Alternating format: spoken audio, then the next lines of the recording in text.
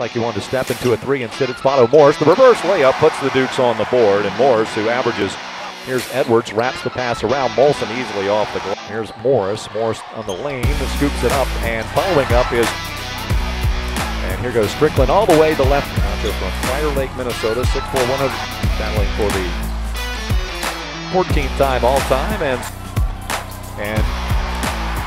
Strickland with the steal, and he lays it up and in. 4 points. Second field goal. Lincoln, he has 4 points. Second field goal. And Vincent Cousins is number 55 there defensively. The run out, here's Molson, and he goes up and slams it.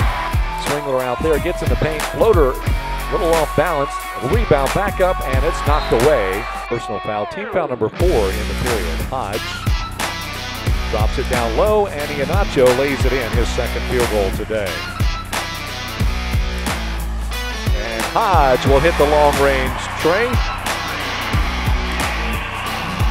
Jalen Hodge, second three-pointer this evening, 17th of the year. Here come the Dukes on the run. Morse has to speed it into the front court. Ripped. Molson with the block. Molson flying through the air out to Morris. Long-range three is also good. Dropping it off to Amati. Up and in. Justin with the strength. 3-point lead was the largest of the ball game. Here goes Molson. A blocking foul, and he scores the basket. Molson with the rebound goes back up and in, and he's 10 rebounds. Kicks it out. Maybe he adds an assist, and he does.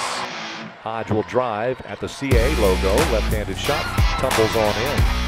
Moore steps back. He'll try another three, and he hits another three. Off the mark. And it comes out. It is Hodge. Hodge shovels the pass to Morris, who finishes the play.